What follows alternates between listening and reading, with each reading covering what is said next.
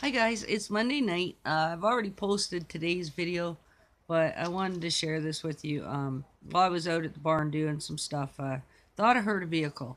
So by the time I come around, they were gone, and I found this envelope in the door, and there's a note inside, and it says, "Hey Holly," because people call me Holly too. It says, "We watched your videos about the little stray you were helping. Some of the guys here know who you are and the struggles you've had financially since your mom died. Yeah, she passed away recently and things have been expensive.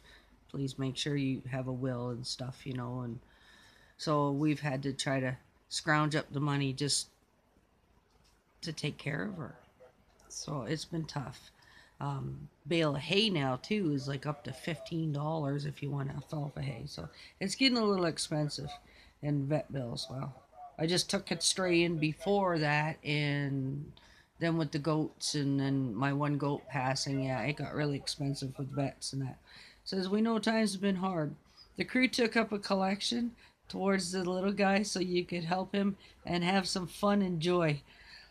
We hope it helps. Please find enclosed a down payment on his vet bill from all of us at Jay's Tree Service." And I was like, no, really? And I looked inside the envelope and I was thinking, okay, maybe $50.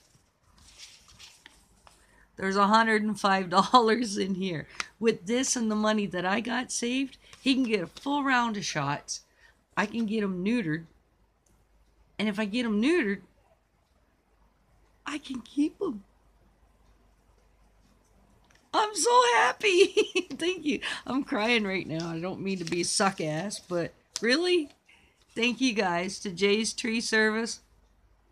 I love you so much. God bless. I wasn't looking for donations when I took them in. I was just looking to make people aware of what they were doing by dropping animals off on the side of the road, thinking a farmer will take care of them. Oh, that is amazing. That is absolutely amazing. So when I call them tomorrow, I can tell them, yeah, let's give him the full workup and let's get him neutered and he can stay.